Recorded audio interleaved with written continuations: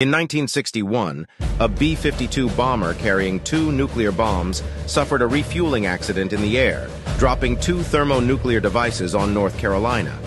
During recovery, it was discovered that 3 of the 4 safety switches had been set to arm the device. If not for the 4th remaining in safe, there would have been a significant nuclear detonation. The first battle of the American Civil War was fought on land owned by a Mr. Wilmer McLean. After the battle, he decided to move further out in the country to avoid the war, where 4 years later, General Lee surrendered to General Grant in Mr. McLean's house. The war started and ended on his property. Bobby Leach was the second person to ever go over Niagara Falls in a barrel. He survived, but his injuries kept him hospitalized for 6 months. He died 15 years later from injuries sustained after he slipped on an orange peel.